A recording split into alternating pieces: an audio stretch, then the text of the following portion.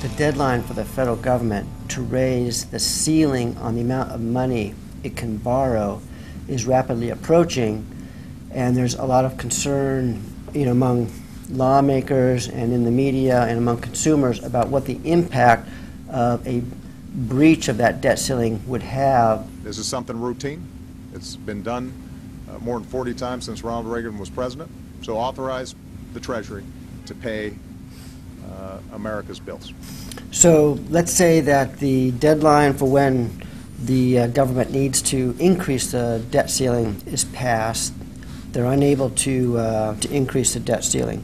So can you walk us through the scenario? What can we expect to happen? So it would be the tough decision as to where the tax revenue gets spent. Does it mean that somehow the interest cost on past borrowing gets suspended? Is it the case that some people who have been relying on Social Security check no longer gets that check?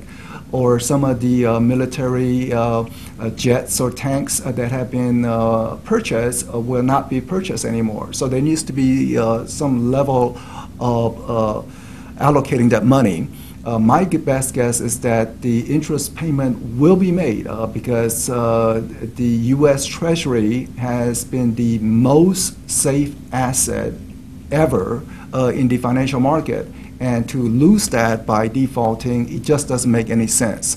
And we hope that the interest obligation is made. Otherwise, the interest rate will be rising. No investors will want to buy U.S. Treasury if they believe that they will not get their money back.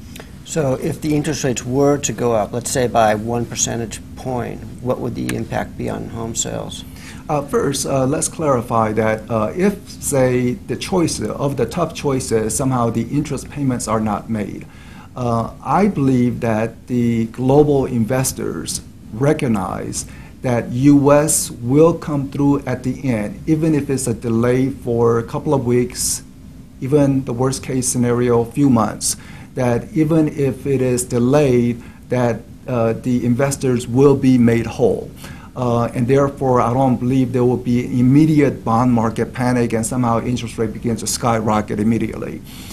So there will be maybe not notable reaction in the immediate weeks or even a month or two, even if the interest rate was not to be paid on time. However, if this is prolonged, then naturally the investors will be reallocating their portfolio going away from U.S. Treasury into other assets.